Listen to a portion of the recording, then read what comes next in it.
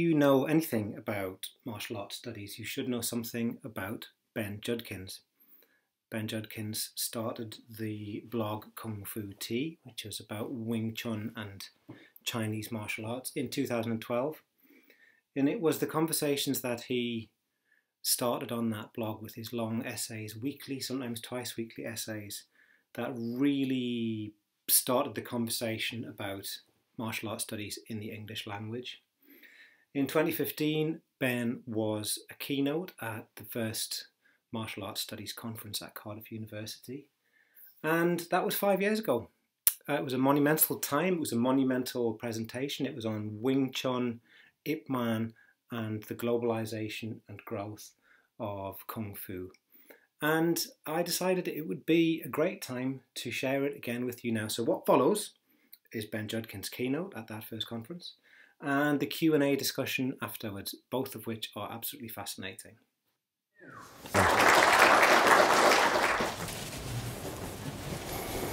Good morning. Thank you very much for that warm introduction. I am Ben Judkins. I'd like to talk to you a little bit about Ip Man, globalization, and the growth of Wing Chun Kung Fu. Now, in April of 2011, Hong Kong Airlines did something that at first seems out of character.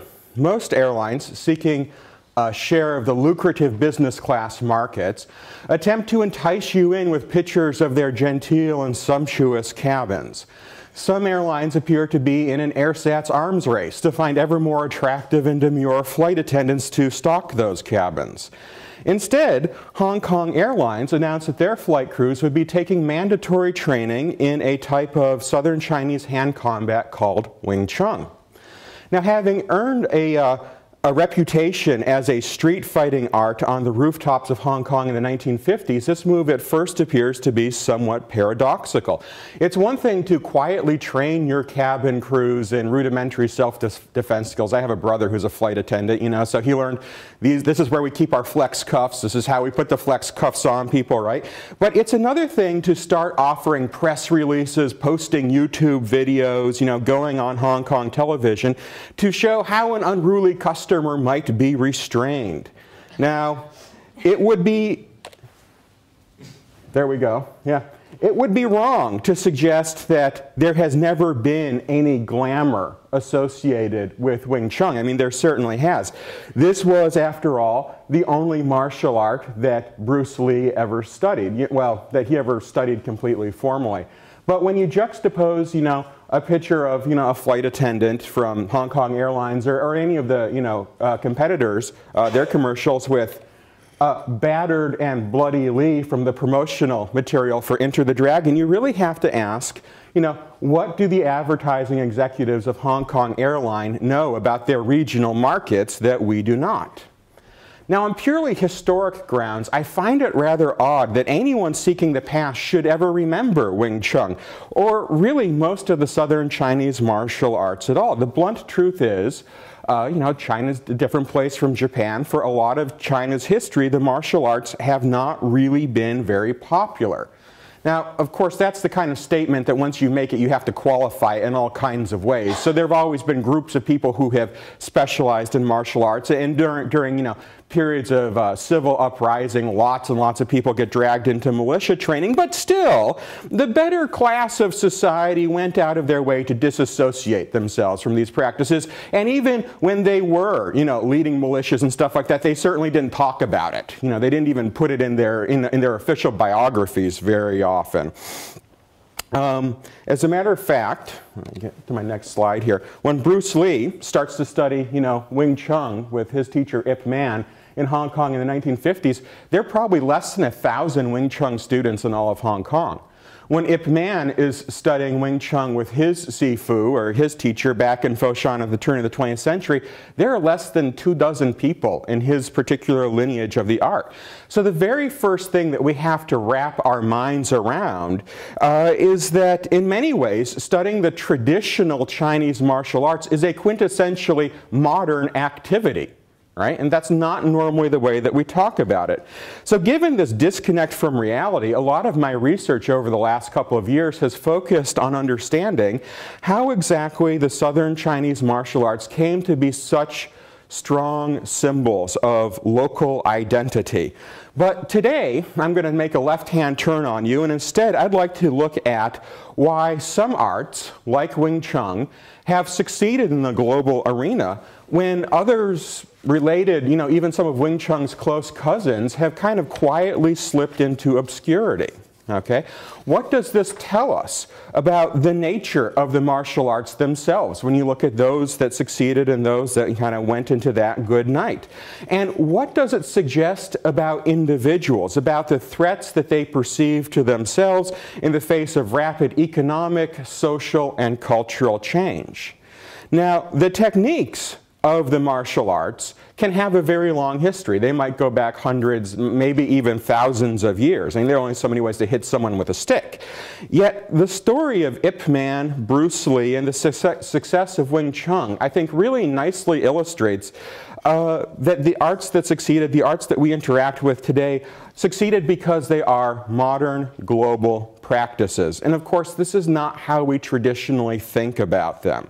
Well, Ip Man and his students, including Bruce Lee, are going to be headlining today's talk, and they provide a lot of our nice visuals. In many ways, it's globalization that actually provides the terrain that we are going to be exploring. Originally rooted in the birth of European modernity, this is a system of rapid social, economic, and cultural change that has now reached out to touch every area of the globe. Like China, much of the world was first kind of brought into globalization during the 19th century, during the rush to construct free trade systems. Now, when you look at some really important events in Chinese history, things like the Taiping Rebellion, the Opium Wars, various sorts of violent imperialism, the civil disturbances that followed, it's really important not to ignore the kind of systemic factors that were out there that contributed to this. It's also really interesting to note that when you think about the martial arts that are the most successful today, the ones that you see the most often, things like Tai Chi and Wing Chun, a lot of these arts were either created during this late 19th century period, or they were really kind of reformulated and popularized during exactly this period. Now, authors like Douglas Weil have suggested some reasons why this should not be particularly surprising to us. Well, we'll talk about him a little bit later in the talk. But then on the topic of globalization, what's really interesting to me is to see that by the time you get to the 1960s and 70s, when you get wonderful typefaces like that, you see another explosion of interest in the martial arts. It hits another peak as globalization is going up again. Okay? But just as the martial arts are a really complex subject, and so sometimes you need multiple ways to think about them to triangulate what's going on, that's why Paul and I are always harping on interdisciplinarity, there's more than one way to think about the challenges and the opportunities that are posed by globalization, right? A more conventional, empirically driven understanding of globalization says this is something that we see. It's a phenomenon that exists whenever we see increasing flows of goods, meaning trade, capital, or money, and labor, or people, crossing previously closed boundaries. But this is a rather simple conceptualization of graduate school. It's of globalization. It was the kind of thing I was introduced to in graduate school when I was taking my basic economics classes. And it's a very materialist understanding of the process, which is to say it's kind of limited. Still, it does point out some really important factors that, any art like Wing Chun or any traditional process is going to have to take into account when it is expanding into international markets. But this isn't the only way to think about globalization and the obstacles and, quite frankly, the opportunities that globalization provides for the Asian martial arts. Peter Bayer, in his work on the continuation of organized religion in the modern era, points out that we can also conceptualize globalization as increased flow of ideas, or he terms it modes of communication between previously isolated communities. Now, Bayer goes on to note that this sort of transformation, where we see a transformation in the way that individuals in society relate to each other, has profound implications for any social institution responsible for transmitting fundamental social values. And of course, this is exactly the way that the Chinese martial arts came to be reconceptualized and understood by martial arts reformers in China during the late 19th and the early 20th century. Modernization theorists long suspected that these sorts of traditional identities would vanish in the modern era. We wouldn't see religion, we wouldn't see ethnicity, and for the most part, China's May 4th intellectuals agreed with them. They went a step further. They said, yep, and on top of that, you are not going to see the traditional martial arts because their value structure is too feudal, it's too backwards. This is something that, these are practices that cannot survive in the modern era. Well, needless to say, none of this has actually come to pass, right? Religion is still in the world today. Regional identity is as strong as ever and is growing in certain respects. And most importantly for today's talk, more people are doing Wing Chun now than have ever done Wing Chun in the past at any point. So how do these practices survive in a changed world? By evolving. That's what they do. More specifically, while rapid modernization may solve certain technical or economic dilemmas for us, it's like doing acupuncture with a fork, right? You know, you poke one thing, you solve that one thing, but you poke a bunch of other stuff too, and you never know what secondary problems you're going to create. In fact, you create a lot of secondary problems with economic and social change. And that's important because it presents the guardians of traditional ways of mediating and defining social meaning with an opportunity. On the one hand, they can find new ways of solving problems and marketing the solutions of problems. In essence, they can turn themselves into the purveyors of a specialized skill set, which really conforms to the demands of modernization, with how modern economies are supposed to work. Or, on the other hand, they can double down on these more basic questions of social meaning, and they can reinforce identity. And in fact, this is one of the problems that we have in the modern world, is that identity increasingly becomes a scarce commodity as the boundaries of it kind of break down under the forces of globalization. So we have two strategies, but the critical thing to realize is that neither of these are really traditional. Both of them, in fact, are a response to the challenges of globalization and an accommodation to modernity, no matter how traditionally you continue to market your martial arts brand. And this is really where the debate about Ip Man, who he was, what he taught, what sort of art Wing Chun really is, this is where that all enters our picture, right? As we look at discussions within the Wing Chun clan today, we see this debate. What does Wing Chun need to do to survive? Does it need to evolve? Does it need to address current problems? Do we need to be into self-defense and address Brazilian Jiu-Jitsu? Or does Wing Chun survive because it tells us something more fundamental about who we really are as people, right? And what our value is? Is it about being, you know, authentic? I also like this framework because it helps to explain this kind of perpetual quest that we see, especially on the internet, but in all kinds of places, to find the more ancient, the more authentic roots of these practices, right? If you ask me, where does Wing Chun come from? My Wing Chun, I should really say that guy in the strip mall, right? That's where it comes from, but no one ever says that guy in the strip mall, right? You know, where do we go? Red Boat Opera, you know, Lung Jan, right? You know, I've never met him, but, you know, somehow we all know that that is what is authentic. Now, Ip Man did more to increase Wing Chun's profile as a regional art after his flight to Hong Kong in 1949 than anyone else, and that really set the stage for its current global success.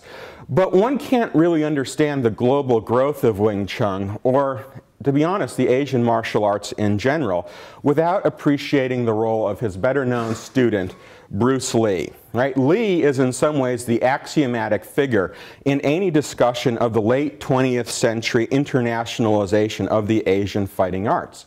While some individuals in North America and my own country were familiar with the Asian martial arts prior to Bruce Lee, often because of military service in the Pacific during, well, there was a lot of it. We've got World War II, the Korean War, the Vietnam War. The truth is that the Asian hand combat community in North America had remained rather limited. And you can see these limitations manifest in a lot of ways, right? There were individuals who did this, but there were fewer individuals doing the Asian martial arts in the 1950s or 60s than there are today. Nor did the martial arts enjoy this almost constant exposure in the media that we have all become very accustomed to. We're very used to being able to flip on the TV and you just expect to see martial arts happening somewhere on the dial, right? But it wasn't always the case, right? If you do a survey of the pages of Black Belt magazine, this is one of the research projects I'm working on right now, one of the things that you'll see is that during the 1960s, almost all of the discussion of the martial arts focused only on the Japanese hand combat systems, and really it was mostly judo versus karate. I mean, that's what you saw discussed. If they were going to be exceptionally eccentric, there might be an article on like kendo or aikido, but it's really, judo versus karate that we have in the early 1960s. Well, Bruce Lee shakes this up, right? With his initial appearance as Kato on the Green Hornet in 66, 67, and then of course his explosion onto the big screen for North American audiences in 1973 with Enter the Dragon, this just has a profound effect on the place of the Asian martial arts in Western popular culture. I mean, we often forget that prior to the 1970s, most individuals had never heard of Kung Fu. Right? Most individuals didn't know that the Chinese had also created hand combat systems of their own. Now, Bruce Lee's impact kind of had a dual focus.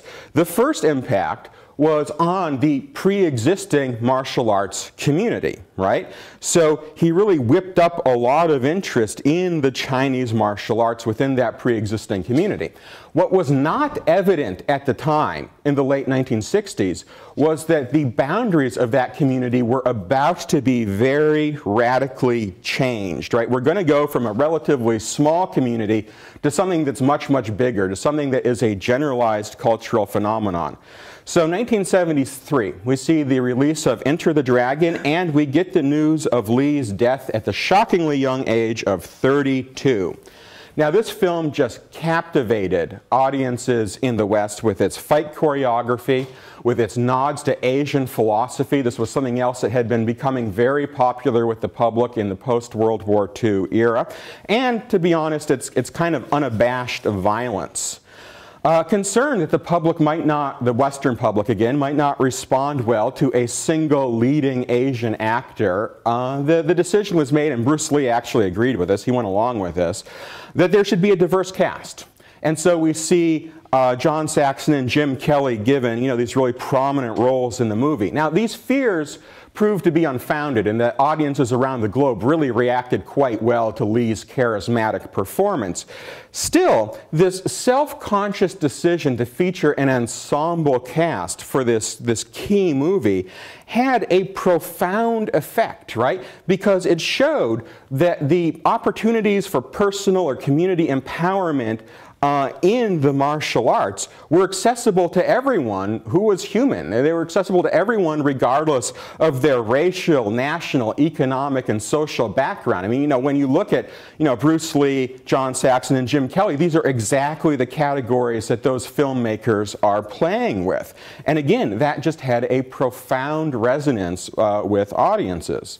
Now, Lee's untimely death in 1973 crystallized this image at a very specific moment in time. You can't go beyond this moment, right?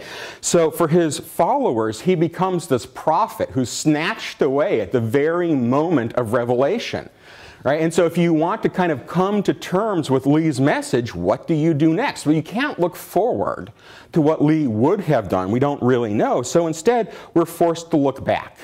We look back to his previous films, we look to his television appearances, we look to his interviews, to his assorted writings, all things that can be easily commoditized and sold to the public.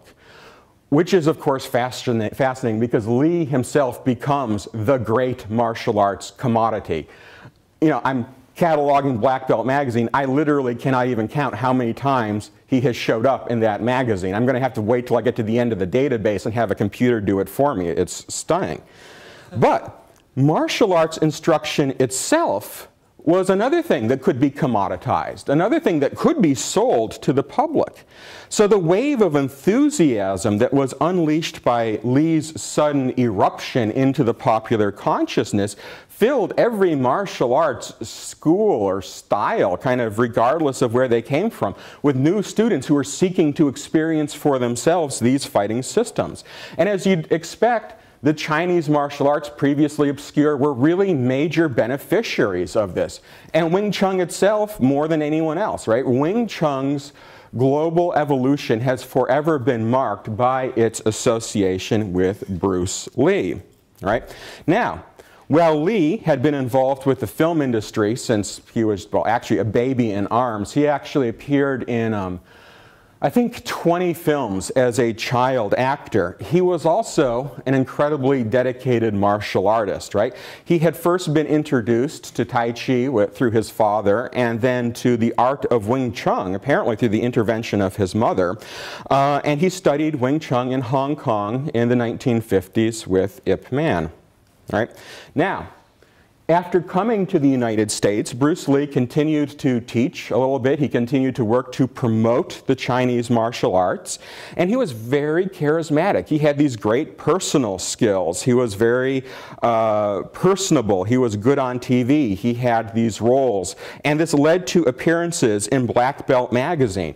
And as he starts to show up in Black Belt magazine in the 1960s, he begins to talk about Wing Chun. He mentions his teacher, Ip Man. As a matter of fact, a lot of these images, like this one, get published in Black Belt magazine in the mid-1960s, where we see Ip Man doing Chi Sao, standing next to his increasingly famous martial arts student. This is really important because given how little media exposure the martial arts as a whole receive in this period, especially the Chinese martial arts that get practically no media exposure during the middle of the 1960s, this was an unprecedented amount of publicity, right? What this means is that even before the advent of the Kung Fu craze in 1973, Bruce Lee has assured that his Sifu is going to be among the best known Chinese martial artists in the West. Okay? Of course, the Bruce Lee phenomenon is not restricted to Wing Chun. It lifted many boats. In truth, karate schools probably benefited more from Bruce Lee than anybody else because they were so widely distributed, Yet, this transformation in the way that the global public perceived these fighting systems was not enough to save every traditional martial art that had been practiced in the early 20th century. Yeah, Wing Chun, Kung Fu, karate does great, but there are lots of Chinese martial arts and different styles that are starting to slip into obscurity in the 70s and 80s at exactly the same time that this select group of arts is being benefited. So what are some of the more material factors that can have contributed to the success of Wing Chun in the international system? I have a younger brother who is a professor of geography, and he'd be very happy to hear me say this. Don't tell him I'm going to say this. But I'd have to say the first thing that we need to consider is geography. This is probably the single most important variable, material variable out there.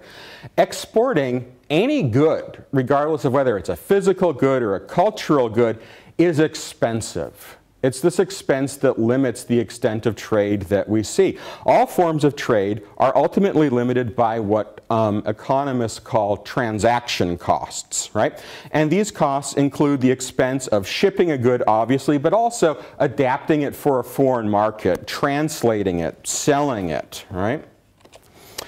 Ip Man's flight to Hong Kong in 1949 was without a doubt the single most important event in the subsequent success of his art. Why? Well, Hong Kong occupied a very unique place in the global economic order. It had traditionally been this port in which East and West met. It was the main trade port for all of southern China. And as a result, the residents of Hong Kong tended to be better connected, better plugged into the global market than individuals on the mainland. And again, you see these links manifest in a lot of different areas, all of which serve to massively reduce Wing Chun's transaction costs, even compared to other arts from the region that were more popular at this point in time. Hong Kong itself was the most urban and modernized section of southern China.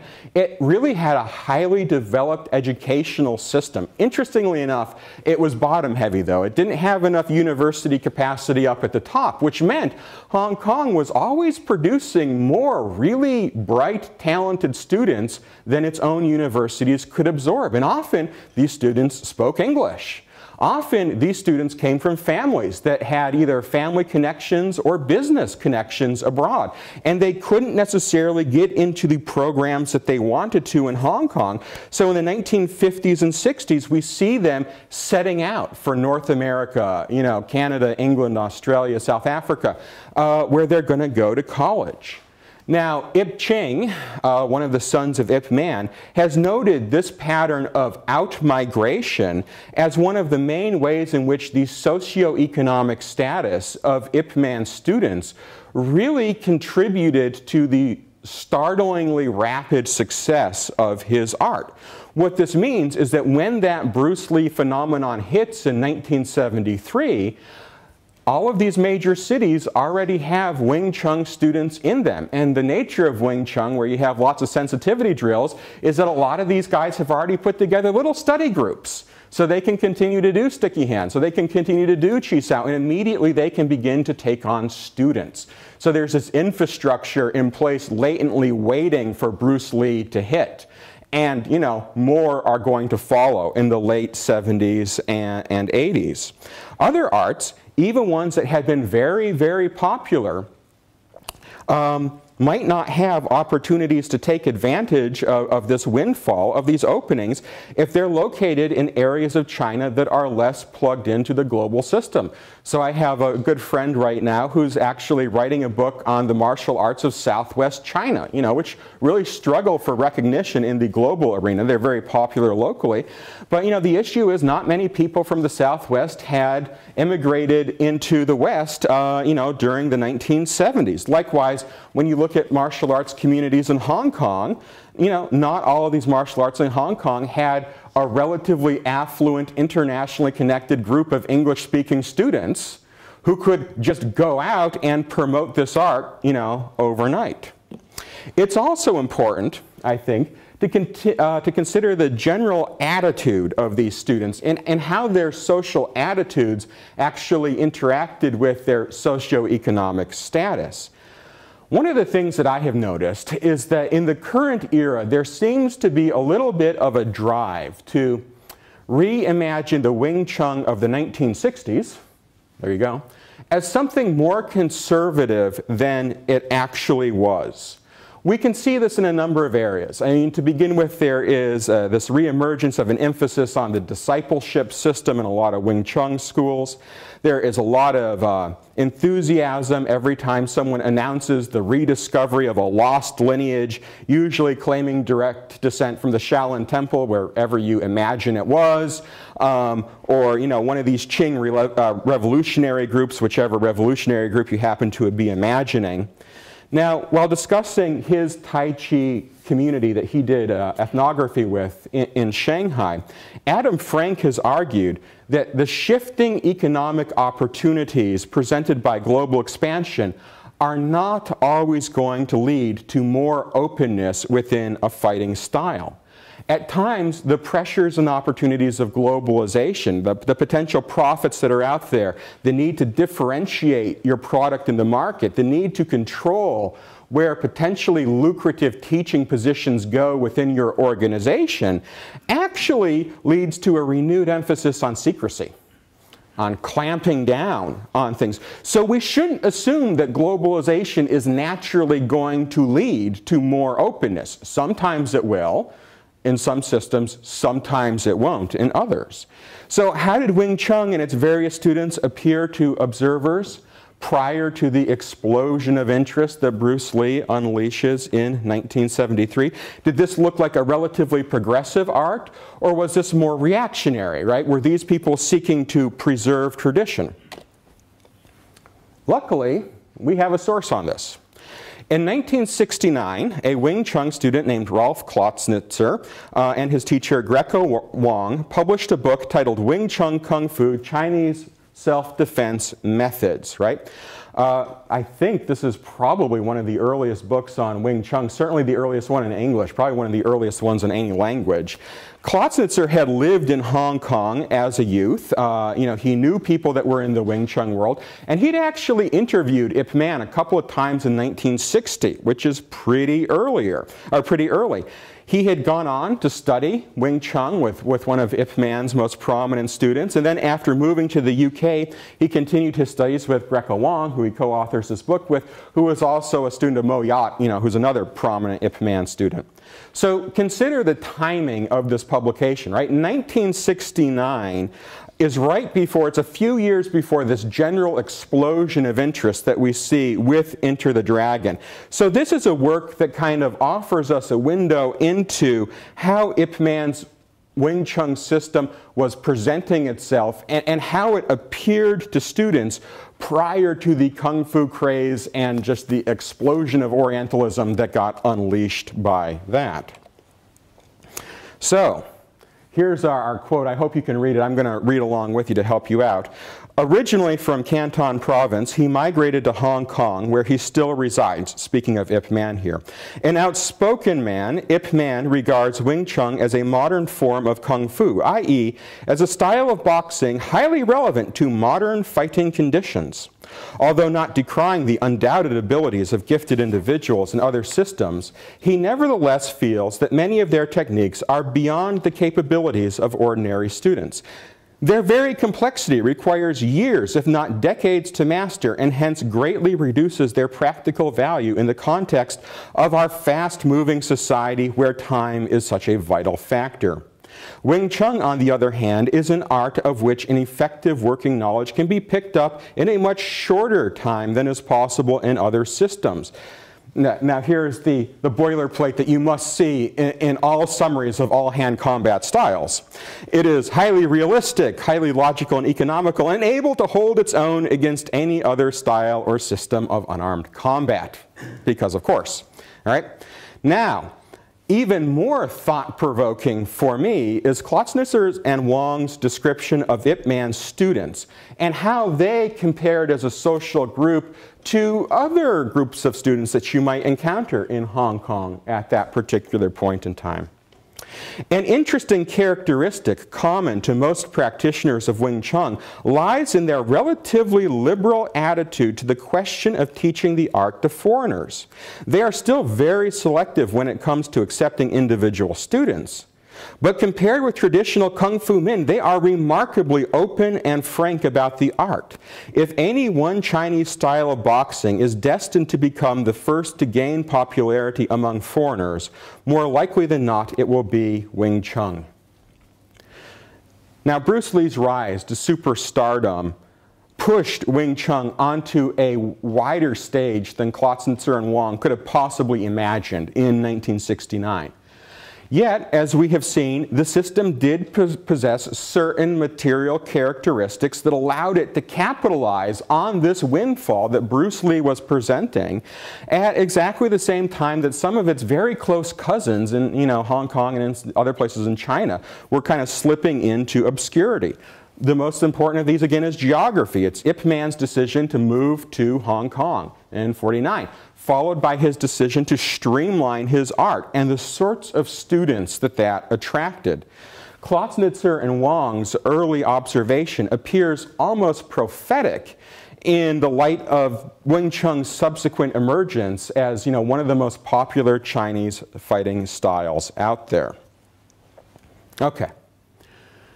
Some accounts, such as those left by Chu Shangting, suggest that Ip Man liked to play the role of Confucian gentleman around his school. Or maybe it would be better to say he was a Confucian gadfly around his school. This projection, this embodiment of traditional values attracted a certain type of student in the Hong Kong period. Yet, as our previous quotes demonstrate, Wing Chun was understood by Ip Man, and I think it succeeded in large part because Ip Man understood it as a modern fighting system. Even Bruce Lee's films, which are clearly examples of visual fantasy, retain this veneer of gritty reality to them, right? His protagonists are always fighting against social, racial, economic, national injustice at time periods when these problems are very much present in people's mind. And Lee's fame has done much to kind of give Ip Man a leg up, now not in the world of actually teaching martial arts, but in the world of being a media figure. Still, the Ip Man that has become most popular with audiences today is a very different sort of hero than his later student. Whereas Bruce Lee's films always appear to carry a sort of radical subtext, Ip Man, as he is being reimagined for the big screen, seems to be a much more conservative sort of a figure. Portrayed as a local and national hero, not in all of his films, but in many of them, he fights to retain the values and the hierarchies of the past rather than to go out there and to overthrow them. I think there are a number of ways of approaching this kind of disjoint. When reimagining Ip Man for the big screen, it's not enough to just view him as the local kung fu teacher that he actually was anymore. I mean, for these movies to succeed, they had to succeed with audiences in Hong Kong, but then also audiences in mainland China, and it would be really great if they could succeed with some audiences in the West too. And that meant adopting a dual or multivariant discourse where Ip Man finds expression on the one hand as a local hero, but then also as a national hero, and then also as an Asian hero.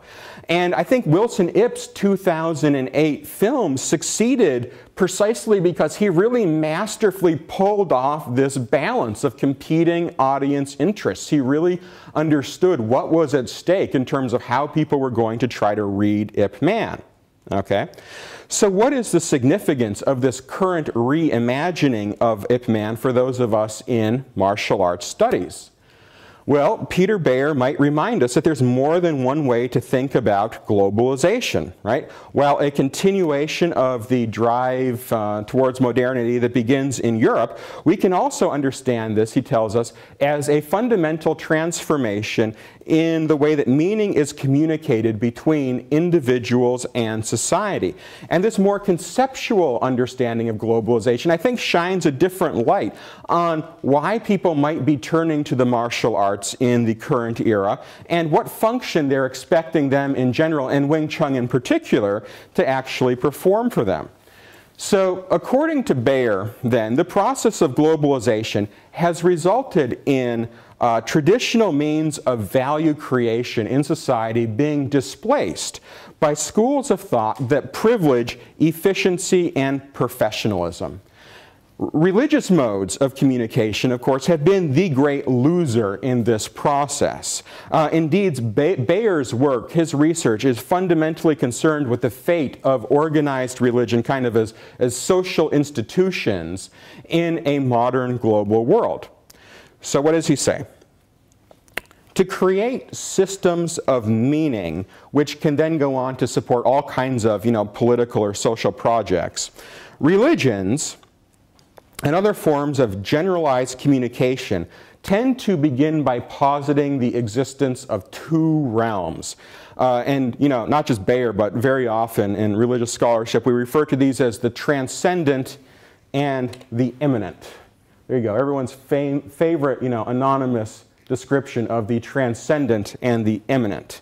Now, given that the immanent defines the totality of our daily existence, everything that we interact with, we actually have real trouble talking about it.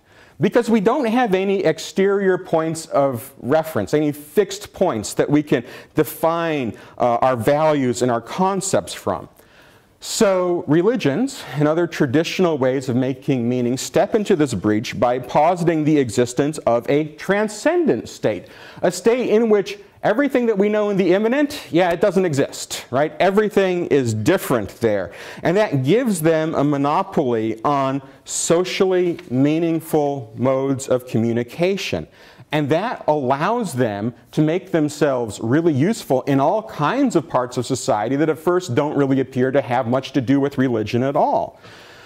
This balance then gets upset by the rise of more technical, professional modes of action during the modern era. Why?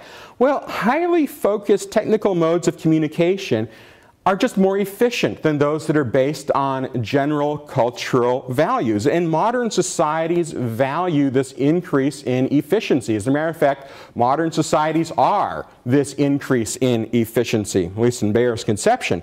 So as a result, the priests and the nuns that had overseen so many elements of Western society have been replaced by the doctors, the nurses, the teachers, the psychologists, the counselors, the bureaucrats that we have now, right? Now this same process of increased professionalization and specialization is expressed all over the globe. Nor are religious institutions the only ones that are challenged by this fundamental shift in how social values are conveyed. Bayer points out that any generalist mode of communication can find itself threatened by this increase in professionalism and rationalism that comes along with globalization. Right? In fact, when individuals talk about the declining popularity of the Chinese martial arts in mainland China, this is, a big thing that gets discussed on the internet these days. Classic example of this is the People's Liberation Army increasingly moving away from these sorts of kung fu demonstrations, hard qigong demonstrations, lots of kung fu training, in their camps. This has been a big part of what the PLA has done for decades. And in their current push to modernize the army, they're getting rid of all of this stuff. They're abandoning all of this stuff. And they're having newspaper articles and press releases about how they're abandoning all of this stuff, right? And this is exactly the sort of narrative that people turn to when they go to explain this. They tell us that the traditional martial arts are just incompatible with the demands of modernity, and that's why the PLA is going to have to give them up, okay? So this is a very brief summary of what is a very thick, complex book, that Bayer has put out there. But I think it's instructive. Contrary to the expectations of early modernization and secularization theorists, religion and ethnicity have not simply vanished into that good night. They're still with us.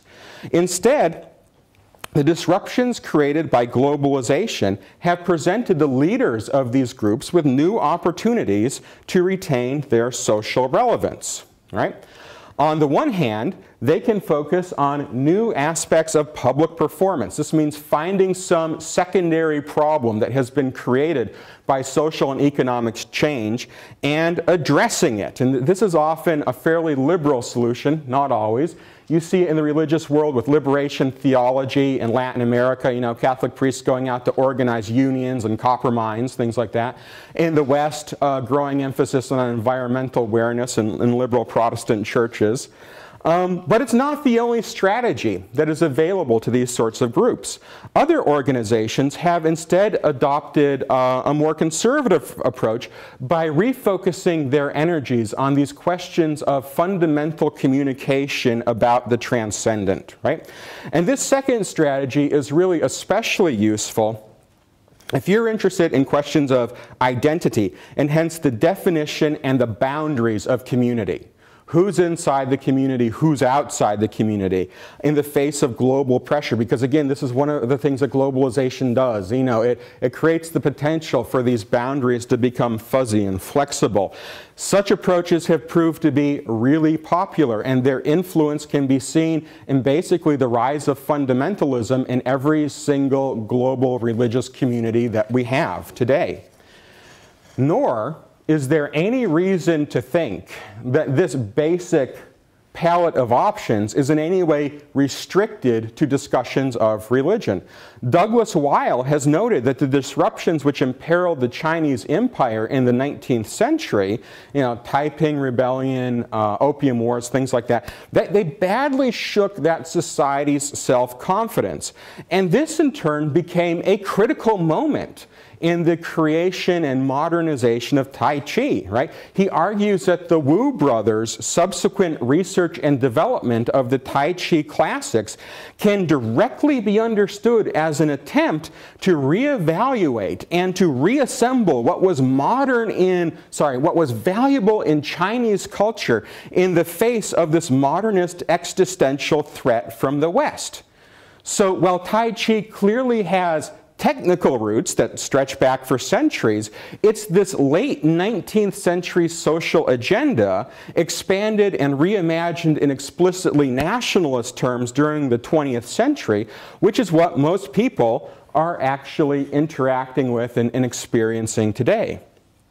Still, there are debates. What should Tai Chi be, right?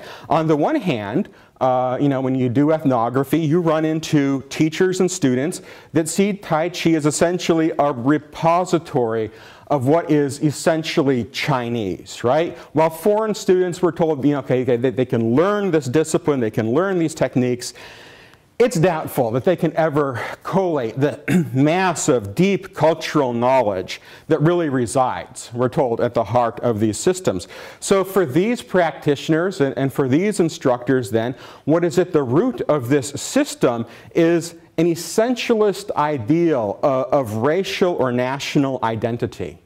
But not everybody agrees with this, right? There are other reformers out there that claim, no, for Tai Chi to survive in the modern world, what it needs is reform. It needs to change. You know, specifically, it has got to adapt to meet the needs of a very different student body, right? An aging population can benefit from the increased health and balance that comes from daily form practice.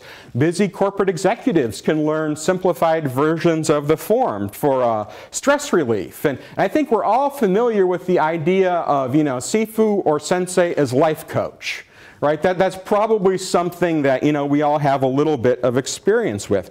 So again, here we see Bayer's two adaptive strategies that he said would be open to all traditional modes of communication threatened by globalization. The first camp has focused on this question of primary communication, which in the modern era so often finds its expression in terms of cultural or national identity. And the second group has instead sought to address those ancillary problems created by life in an increasingly fast-paced modern society. You know, how do you deal with the little hurts of daily life? This same process can also be seen and understood in the Wing Chun community. Certain schools continue to focus on the solutions that Wing Chun can offer, you know, be they self-defense, health, psychological well-being, you know, that sort of thing. But not every discussion of Wing Chun tends in that very, you know, technical vein. You see lots and lots of people that are really interested in getting back to this, right? In getting back to Wing Chun's ancient past, a supposedly more authentic past in which we learn what the real nature of the art and the real nature of the student is. And again, I find it fascinating that so often these discussions are rooted in nationalist myths or myths of national and community resistance that are found in the mythos of the Shaolin Temple or late Qing revolutionary groups. Indeed, the impulse to see Ip Man as more than just a Southern Kung Fu teacher is not confined to the recent films. This isn't, just a kung fu film phenomenon. It also reflects fundamental currents within the Wing Chun community. What defines the heart of this system? What should it become in the future? Is this a style built around technical solutions to technical problems? Or is this a space where students can imagine a better, more empowered version of who they are? In conclusion, I would like to turn to a few lines of dialogue from a more recent reimagining of Ip Man. In Wong Kar-wai's 2013 film, The Grand Master, we find Ip Man accepting a challenge from a Northern master who has come down to, let's say, pass on the mantle of leadership. That's what he's interested in. And they are, debating / dueling over that particular pastry there. And as they're going through this and talking about the Northern and the Southern martial arts, Ip Man interjects. He doesn't like where this is going. And he says something very interesting. He says, "The world is a big place. Why limit it to North and South? It holds you back. To you, this cake is the country. To me, it is so much more. Break from what you know, and you will know more. The Southern martial arts are bigger than just the North and South." This scene is fascinating to me because it seems to consciously contemplate the rise of Ip Man as a global icon, as a cultural icon, and then goes on to address what this means in explicit terms. What are the value of the Southern Chinese martial arts? Are they only an expression of local identity? Are they subservient to a nationalist dream? Or do they transcend these two things, right? Can they become more? Nor, if Bayer is correct, should we expect to see this debate resolved at any point in the near future. A dispute between positions representing such fundamentally different sets of possibilities can't be resolved nicely and neatly.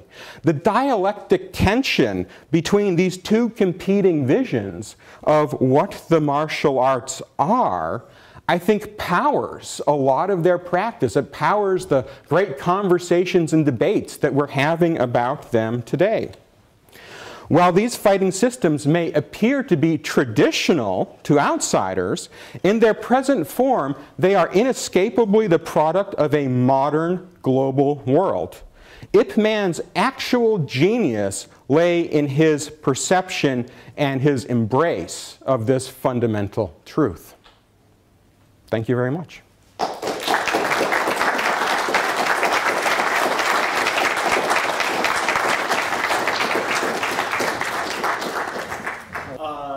Hippies. You didn't mention hippies at all. I had a hippie typeface up there. It's more of a comment, but you probably have a response. Bruce Lee was a hippie. The hippies clearly considered him a hippie. I grew up in San Francisco, in the sort of center of that. Yeah. Of course, Tai Chi was right. I mean, everybody did Tai Chi. Yeah. It was also a gay thing. Yeah. As were computers. And in some sense, the hippie movement was not only the biggest small business explosion ever, it was also the largest and the source of modern computing. It was also maybe the biggest movement toward authenticity, like the claim of authenticity. Yeah. And so it's like, whoa, that was like a blast back toward Asia. And there's been lots of reaction. Yeah, it's interesting when you look at the Chinese martial arts community in New York during the 60s and 70s, particularly the Tai Chi community, but other parts of the New York community, you see the same thing. it's totally dominated by hippies. And then it's fascinating to see these, in some senses, very conservative instructors coming out of Taiwan, and the nationalist government that are showing up is like, okay, these are my students now. Now teaching martial arts to hippies. And it's amazing the accommodation they made. I actually did originally talk a little bit about kind of the radicalism of Bruce Lee's message, right, and how Bruce Lee was detaching his version of modernization from these nationalist goals and attaching it to these more radical, you want to say hippie goals, but limits of time, it didn't make it. Didn't make the final cut. Thank you. Thanks very much for your talk. I'm looking forward to your book. Could you say a little bit more about the kind of socioeconomic differences between Wing Chun in Hong Kong and the other martial arts? You alluded to this, but I'd like to know more. It's it's obviously complicated because things change over time, right? That's the one thing that really strikes me out these discussions. We want everything to be nice and set, and in fact, the Chinese martial arts are fascinating because things are rapidly changing, right? So it changes throughout Ip Man's career, even in Hong Kong. But in general, the quick answer is that Kung Fu tended to be kind of a proletariat sort of an activity. A lot of working class people are involved in this. And that's true both, prior to 1949 and after 1949 in the mainland and in Hong Kong.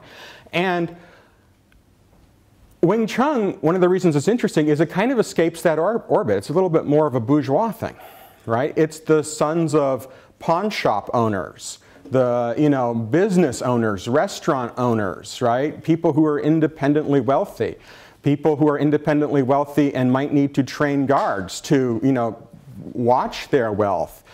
So there is an element of class. And I mean that in the modern Western sense because we're into the 1920s here. People are becoming conscious of class. There is an element of class in how the martial arts of southern China and Foshan kind of lined up with different social classes, even different unions. They're associated with different labor unions. And Wing Chun is very much differentiating itself in that term. If man gets to Hong Kong and things change at first, suddenly his students are those proletariat, restaurant workers.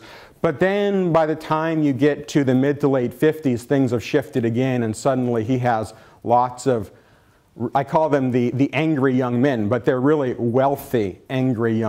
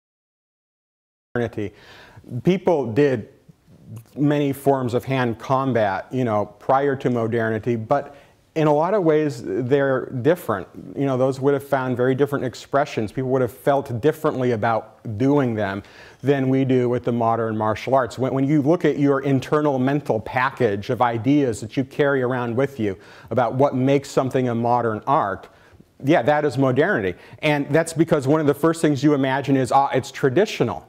But, you know, the term traditional only makes sense when there's an alternative to it, right? You know, when you know, you're turning away from something, right? And so I guess what modernity allows you to do is to imagine a traditional world, which may or may not have existed exactly that way. And yeah, that's going to be the root of, you know, a lot of, you know, your modern entertainment. And, you know, whether that happens in a training hall or a cinema screen, there's probably some fundamental links there. I have just a couple of historical questions, and thank you for that wonderful talk.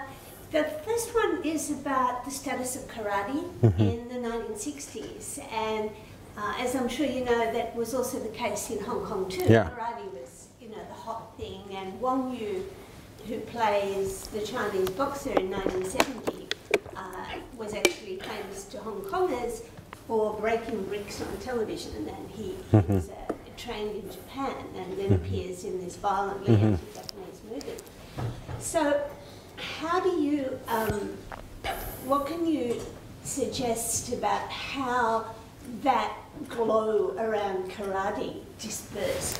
In other words, what's the, like karate has not disappeared, but it loses its heat as a popular thing. How do you think that process works, the unrolling of popularity? Oh, okay. I see where you're going. Yeah. No, well, that's it. No, what you just said, and then. Right? Is there a second part? No, there's a second question. So that's okay. I haven't, you know, written about this and thought about the unrolling of popularity extensively. I've been more concerned with just the popularity part. You know, that'll have to be the next stage of this process. But, you know, I expect that there is a certain amount, there's a certain balance in terms of your distance from mainstream society that you have to maintain to be popular.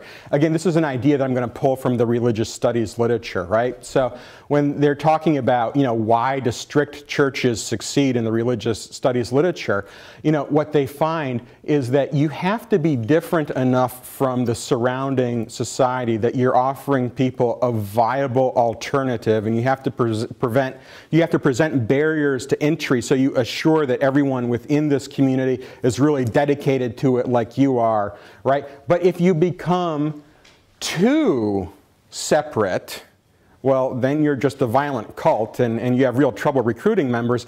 And if you become, you know, too much like the rest of society, then there's no reason to join. There's no reason to do this rather than bowling on any given Tuesday night. And I suspect that one of the things that we have seen with the traditional martial arts is that in the 1960s, when we're talking about our hippies, these were radical values. And now they're not so much radical values. We have acculturated these values, right? That has been one of the ways that globalization is expressed in the West, right? Globalization, like any form of consumption, changes both the buyer and the seller. Our culture is changed by globalization too, right? And as we acculturate these values, I think you know, they lost that initial edge that they had, and it became like doing bowling on a Tuesday night. You know, you sign your kids up for Tiger Taekwondo, but you know, it's not something that an angry teenager is necessarily going to invest his time in. He's going right for that MMA class. Yeah. I wonder whether we should defer the second question so that we can try and stay on time. We'll go straight to parallel sessions, possibly by the toilet or something, but more or less straight. Thank you to Ben Judkins.